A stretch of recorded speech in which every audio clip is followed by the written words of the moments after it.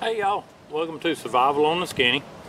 I want to show you today how to, thing I want to show you is it's called an X notch. There's other names for it, a hanging knot, you know, there's a lot of names for it. But essentially what you're going to do, you're going to take your knife and you are going to baton an X, okay? Baton here, then baton here. And then you will carve out on the inside, you'll carve out, and what you'll be left with is a little point.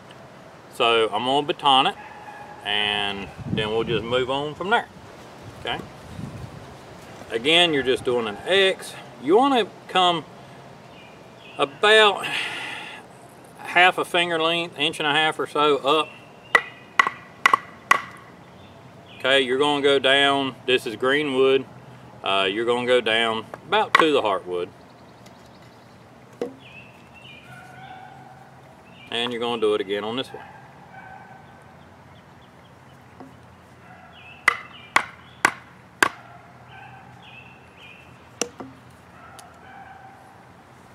See the X? Now what you're going to do is you're going to carve down to that one point. Because what it's doing is all the little shavings where you batoned it, all these shavings are going to come out. And I'm going to show two, well maybe three different ways to actually use this over a campfire. Once you get the bulk of the meat out of there, now you see how that's shaping up? Okay. Right here you want to take this and carve it in just a little bit. Ain't got to be a whole lot. Don't take much, especially with green wood. You're making a hook, okay? That's another thing I've heard this called, is a hook notch.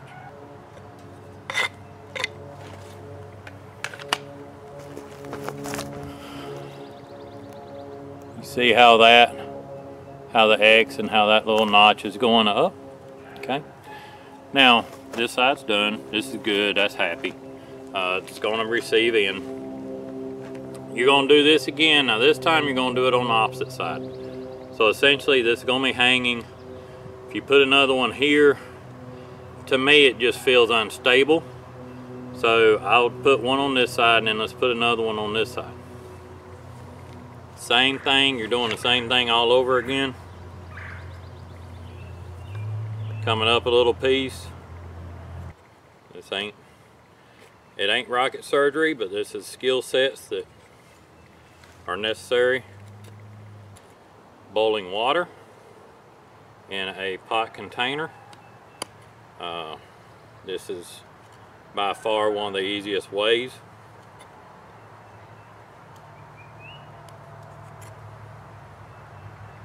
And there we go.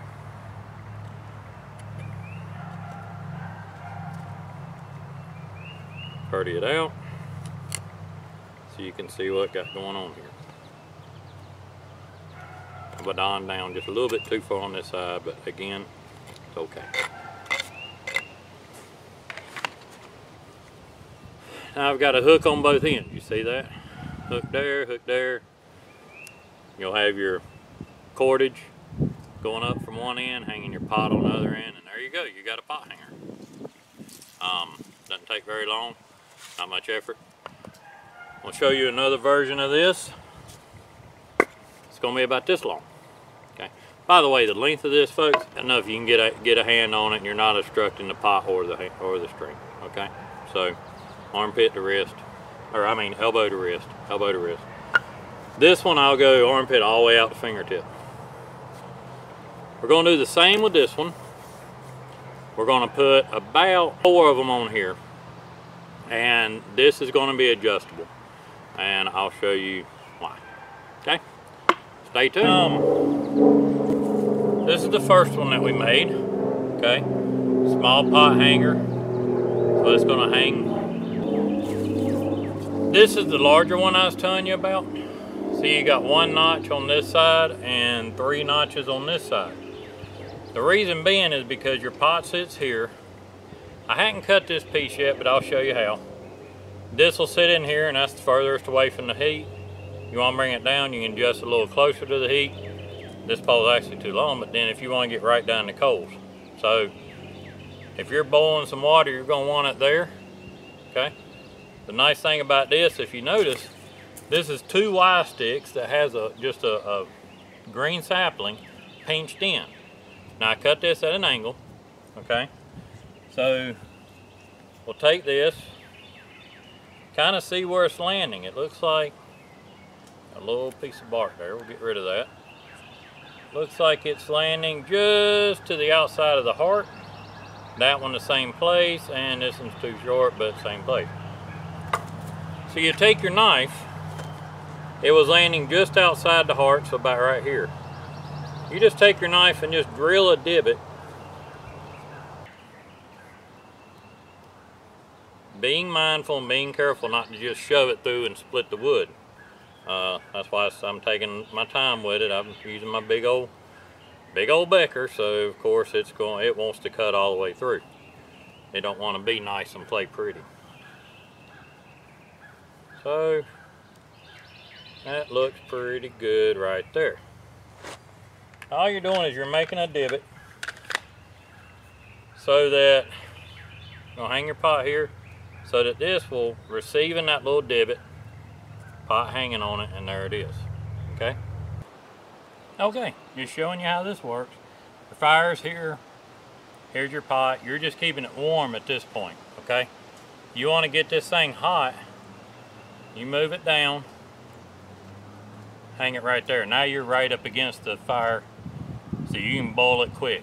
Once you get it boiling, you can adjust it, move it back up, set it in place, and there you have it.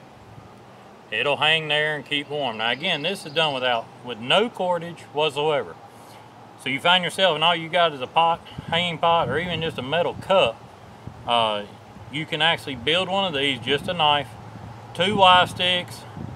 This is your anchor stick, your hanging stick, whatever you want to call it, and then your hanger. Now the reason multiple notches is it's adjustable. Now you can use, remember the little guy we made? Okay. You can hook him, and he hooks on. You can do that too. I'll show you 2 more ways to set this up, okay? Okay. This is a heat reflecting wall, okay? You use these, build your fire here. What this does is reflect the heat from the campfire in this direction.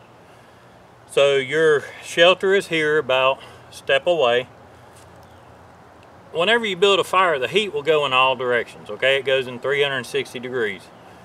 If you build one of these reflecting walls, what it does is just keeps you warmer, okay? You can build a smaller fire and stay warmer. Same way, using that same stick we used with the Y, or the Y sticks. Again, this is no cordage, okay? Just lay it on top of your wall. I'm just going to use the little guy this time, but you just hook your pot, hang it on that little guy, and there you are. You can adjust this in and out. You can bring it up, bring it wherever you want it to be. If you're coming up further up the hill, say your fire is a little further away, then you will need to use this guy, okay? Use this guy, and he'll hold it. You need to bring it close to the coals, adjust it down. Then you're right there in the coals, okay? I'm gonna show you one more way, and that'll be it for today, so stay tuned. Hey y'all, back. This is the last way I'm gonna show you that you're able to use this. Use it with a tripod setup and some cordage. You see here the hanger's just holding the pot. Lash your tripod together. Lash it together. Any extra cordage you may have left over, just wrap around the top, okay? Don't hurt nothing. This here, you're boiling, tie a taut line hitch right here. And the reason for that is, take this off, if you want to bring it closer to the fire, you can adjust it down to where now you're right up against the coals, okay?